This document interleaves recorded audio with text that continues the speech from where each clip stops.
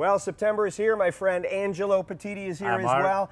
My lawn has really taken it tough. In all this heat and humidity, we've got a lot of repair work to do. So let's talk about lawn renovation. It's been a tough summer, Mark, from the heat, the humidity, all these things really don't play out quite well, and dryness. Right on. We've had very little moisture. There's a couple of things that I would look at.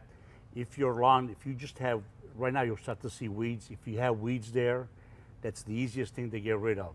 You can go ahead and apply a weed killer. Weed and feed, and then perhaps? if you have a lot of bare spots, or if you have areas where the lawn needs to be reseeded, what I would do is cut the grass as low as the lawnmower will go. Right.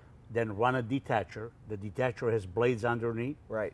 They adjust. You want to really work that soil a little bit. You want them to sink about 3/4 of an inch. All right. Run the detacher both ways. Clean it all up.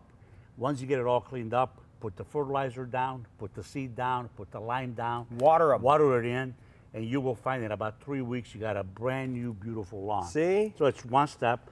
If your lawn is totally shot, go ahead and kill the lawn with Roundup. Use the extra concentrated Roundup. Wait about 10 days, then run the detacher. Clean it all up.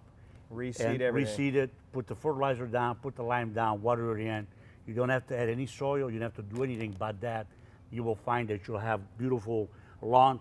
If you want a drought-tolerant grass, this Black Beauty Ultra is extremely tolerant, and it does very, very well. It's more of a fescue. Perfect. And if you want a mixture, the sun and the shade mix has fescues, different types of fescue, right. and bluegrasses. Very easy way to do it. Renovate the lawn. It's time. Mine needs it. Thanks, Angelo. Thank you, Mark.